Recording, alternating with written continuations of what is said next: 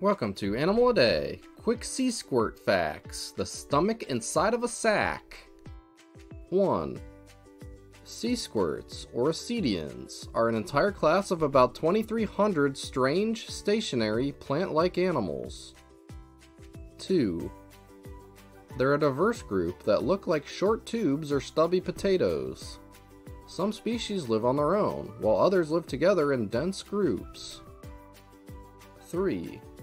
In their larval form, they swim around until they find a suitable place to permanently affix themselves on pretty much any kind of material on the seafloor. 4.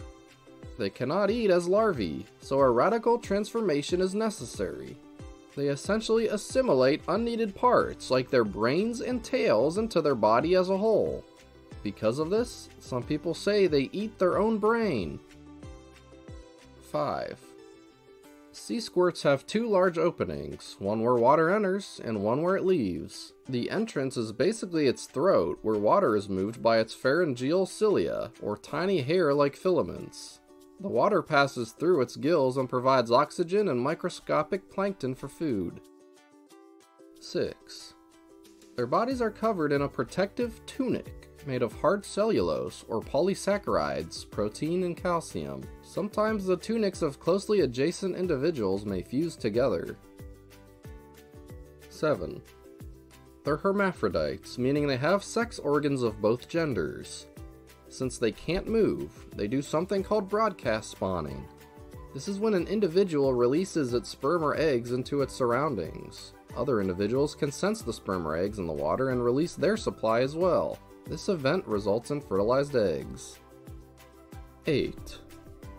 Many species can reproduce asexually too. They can do it in different ways, but one such way is called budding.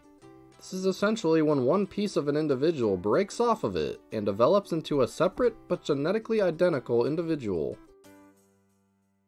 9.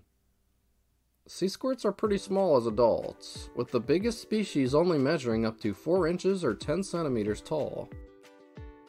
And 10.